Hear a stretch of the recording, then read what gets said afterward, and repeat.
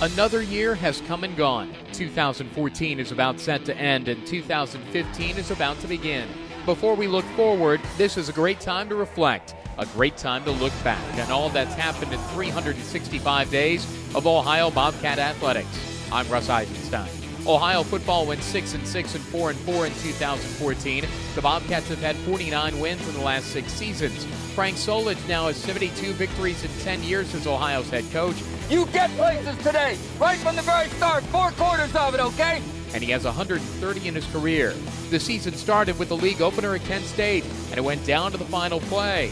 The snap is back, the kick is away, and he got it, and Ohio wins. Josiah Yazdani, Yazamatic, paint this one green and white. The season concluded at Miami, and that went down to the final play. Snap back, placement down, kick up, and it is good, and Ohio wins over Miami again. Full eligibility for the 6th year in a row. Paint this baby green and white. Josiah Yazdani connected on both game winners, and that's the first time in Ohio history that a victory in week 1 and in the final week were won with the last-second field goal.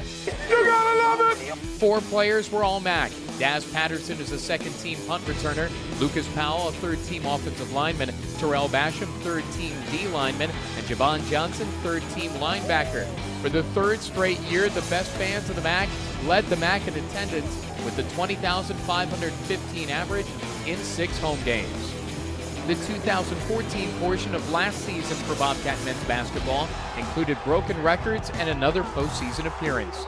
Nick Kellogg became the all-time record holder for threes in a Bobcat career, and then the king of the three in the MAC. Ball deflected to Kellogg, out to the left hash. Pop-up three on the way for the record. Bang!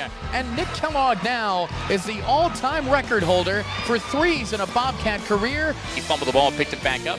At the point, Kellogg for 3 in a record. Bang! And Nick Kellogg is now the three-point king in the history of this tradition-rich Mid-American Conference. After wins over Ball State and Miami and a loss to Akron in the MAC tournament, the Cats qualified for the postseason for the 21st time and 5th straight season.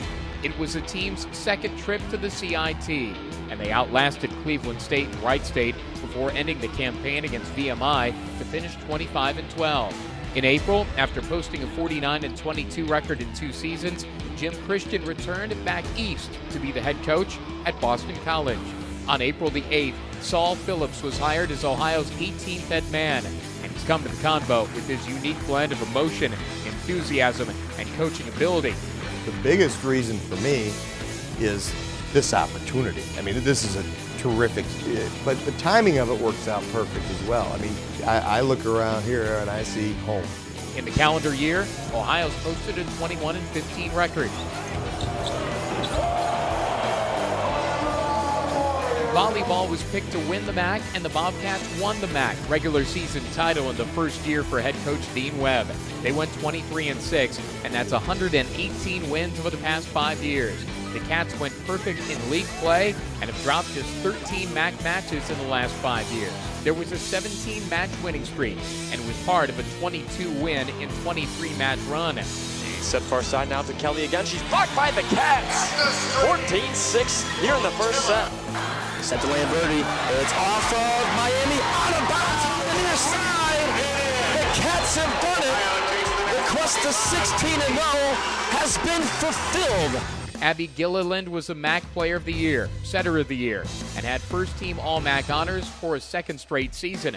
Meredith Ashley became the first player in Ohio history to receive MAC Defensive Player of the Year recognition, in addition to receiving a first-team All-MAC selection. Kelly Lamberti joined Ellen Herman as the only 4-time first-team All-MAC selections in program history. I just want to win. I mean, I think everyone wants to win on our team. Gillen sets far side, Lamberti again. Yes! There it is from Kelly Lamberti. Karin Bull was first-team All-MAC for the 2nd straight season. Jamie Kasorik became Ohio's 7th player to earn a MAC All-Freshman Team selection in the last 5 seasons. Bobcat Wrestling sent 6 to the 2014 NCAA Championships in Oklahoma City, the most under head coach Joel Greenlee, and that marked 11 over the past 2 seasons. Taiwan Claxton, Sparty Chino, Harrison Hightower, Cody Walters, Phil Wellington, and Jeremy Johnson took on the nation's best, and Johnson finished 7th in the heavyweight class. His 41 victories in the 2013-2014 season is an Ohio record, and he finished his Bobcat career with 143.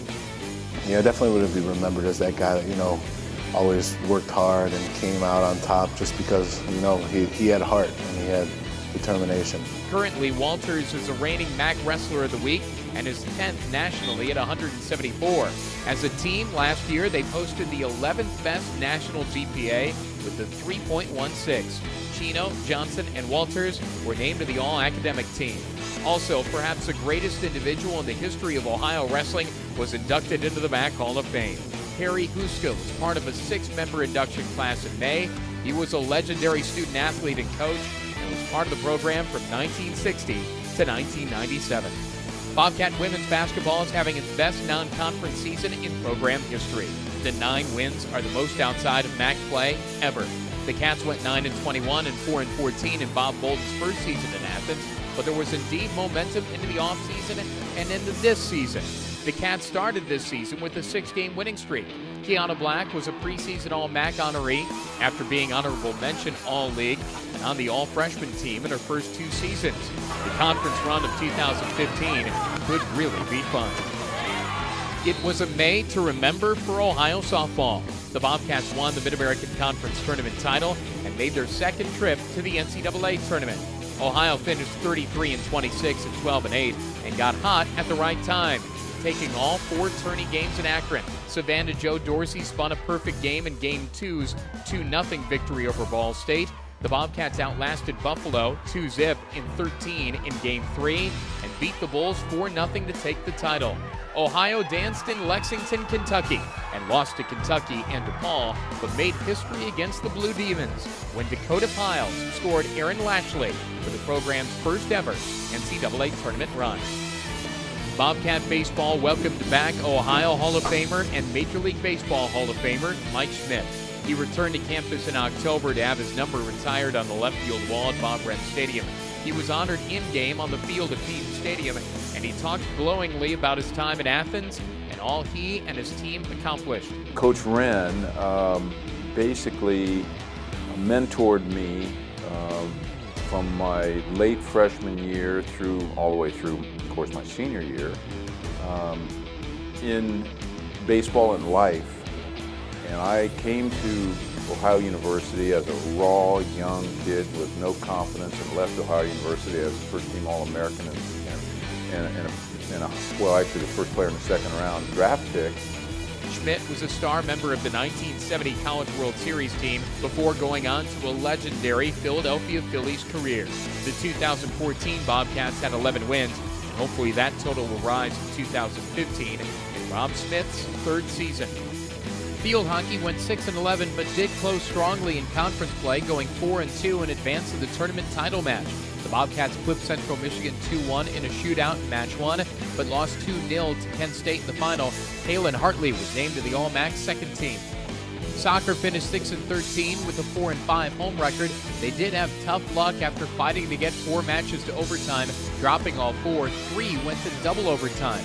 The Bobcats were honored by the NSCAA for team academic performance. The Cats' cumulative GPA was 3.43. That's back-to-back years with that classroom distinction. Bobcat women's golf showed great improvement in 2014, finishing in the top 5 in 4 of their 6 events. It started with 5th of 16 at Illinois State and concluded with the 3rd of 13 at Toledo. Their second-day score there of 301 was the season best.